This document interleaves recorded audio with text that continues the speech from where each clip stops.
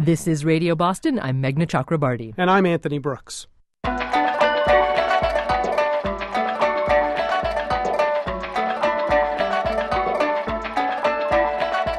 Colonialism brought jazz to Shanghai in the early 1900s. Now, Dave Liang is bringing it back to the United States with the Shanghai Restoration Project. This weekend, he'll be performing his East-West electronica at MASS MoCA. Close. This is how I see it with you. Real close. This is how I dance it with you. Liang was born in Lawrence, Kansas. He graduated from Harvard, and like a lot of kids, he grew up playing classical music, but also loving jazz, Ella Fitzgerald, Billie Holiday. But his Chinese parents also introduced him to names like Zhou Xuan. He pays distant homage to her influence in this track called Miss Shanghai. I sat down with Dave Liang earlier this week. So my project, Shanghai Restoration Project, was inspired by the 1930s Shanghai jazz bands, which, for folks who aren't familiar, combine traditional Chinese instrumentation and lyrics with the Western styles of that time, which were essentially jazz. And it's really amazing. If you go to this place called the Peace Hotel, or Heping Fandian, in Shanghai, it's right on the Bund, where they have all these colonial buildings. And you sit there and you can watch these old men play jazz. They have saxophones and brass instruments. The brass instruments would usually provide a nice rhythmical bed, sort of like 1, 2, 3, 4. And then on top of that, usually a Chinese singers. Sometimes they would have this very famous woman called Zhou Xuan, who has sung a lot of the famous pieces back then. She had this really interesting soprano, and I think it was a combination of Chinese vocal style that might have been set a little bit higher in pitch than most Western jazz singers like Billie Holiday or Ella Fitzgerald. So it created this unique blend, I guess, of a very high, shrill voice, which had been softened a little bit by the accompaniment of Western jazz.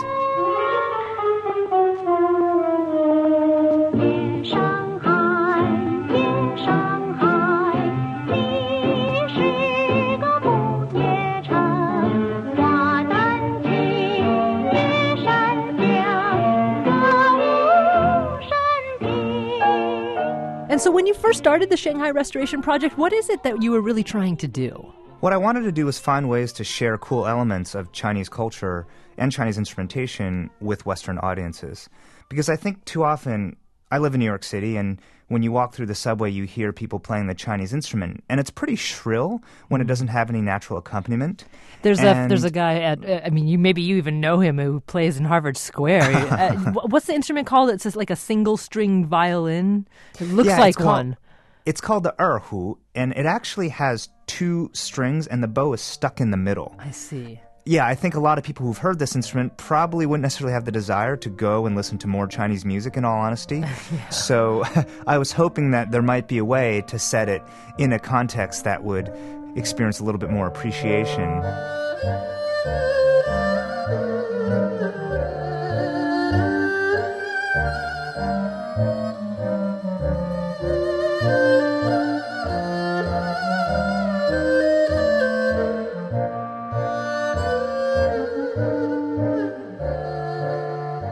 You returned to China in 2009. Is that right? Right after the horrible earthquake in Sichuan province? Yes, I've been going quite a bit up until then, but in 2009, it was the first time I went to Western China, and I went with a very good friend, an American folk artist named Abigail Washburn. And there are a lot of Chinese ethnic minorities, specifically Tibetan, and there's another minority group called the Chang, and they live in this area. And the Chang minority in particular, their people were completely decimated by this awful earthquake in 2008. So Abby says to me, Dave, I want to go out and I want to do a folk electronic remix. And what I want to do is take these folk songs that these kids had learned from their parents growing up. I want to take those songs, but I want to remix them with sounds of their environment and make an album that's accessible to the West, but also really retains an important element of their culture. And it was an album called Afterquake. Let's listen to a track from Afterquake. This is called Salah.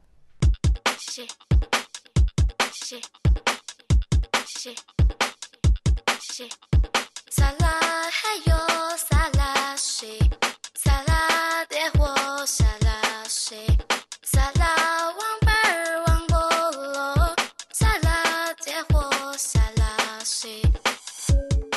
2010, you were part of an album called Expo, which I understand it's a compilation of independent Chinese artists who actually have much of their work online. Is that right?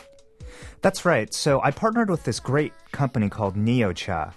And what NeoCha does is it's an online creative community. So they started as a place where artists, whether visual or musical, could upload all their music, and then users would rank it and then mark which ones were their favorites. These are people, because China has a very underdeveloped music market, it was very difficult for them to gain recognition. In China, most of the popular music industry is pretty much what you hear in karaoke bars. So we wanted to find a way to give these electronic musicians a way to make a little bit of money and get some exposure outside of their country. Before I introduce this next piece of music, I just want to be sure I'm saying it correctly. Big Pirate Tiakahasha? It's Big Pirate Tiakasha. And Tiakasha, okay. Tiakasha is just, so it's the name of a good friend of the girl, Red Mushroom.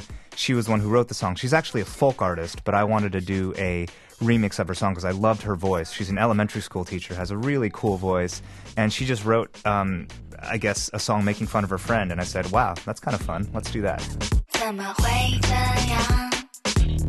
就是对你一见钟情，你的孩子气，让我着迷，让我着迷。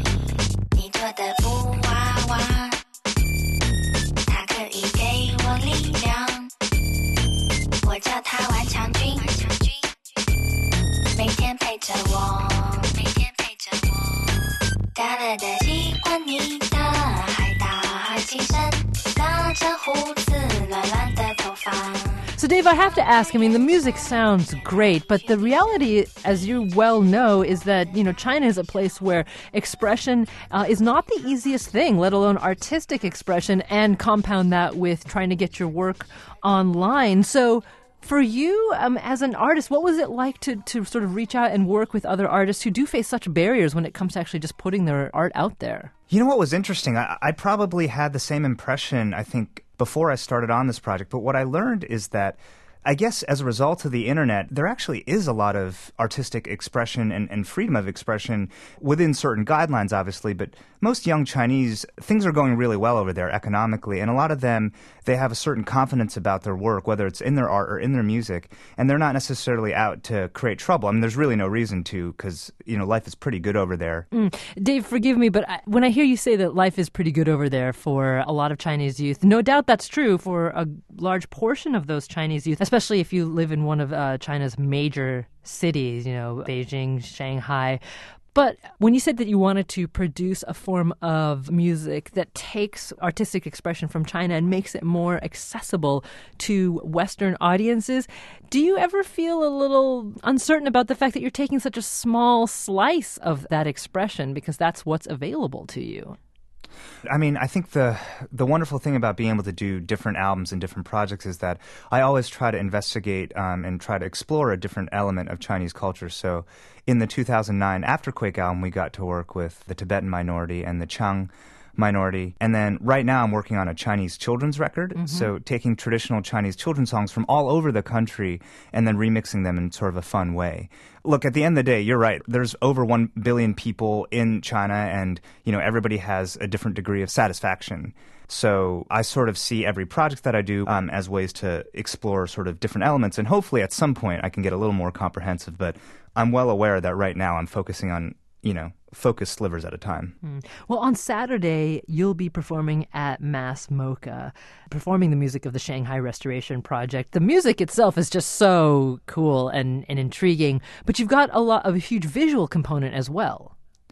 Yes, one of the great things about being linked to a city in, I guess, my artist name, Shanghai Restoration Project, is that I get the chance to work with some very, very talented visual artists.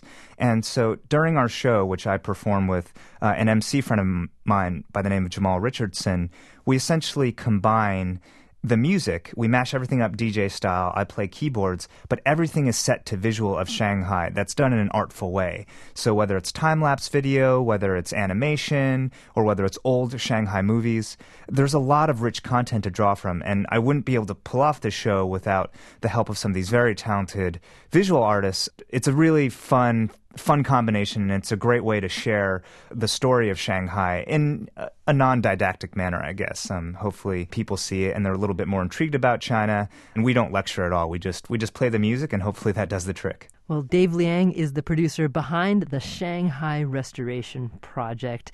It's been such a pleasure speaking with you. Thank you so much, Dave. Thanks so much, Meghna. Really appreciate it.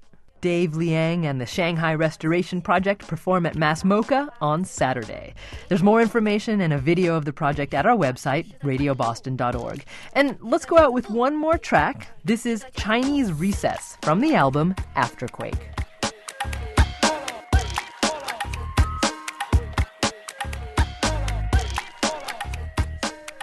Monday on Radio Boston, MIT President Susan Hockfield. As Congress debates major cuts to federal research dollars, Hockfield says that would devastate the Academy's mission. A defense of government-funded research next week on Radio Boston. Radio Boston is a production of WBUR with regular contributions from The Angle at boston.com. I'm Meghna Chakrabarti. I'm Anthony Brooks. Have a great weekend and join us for more Radio Boston on Monday.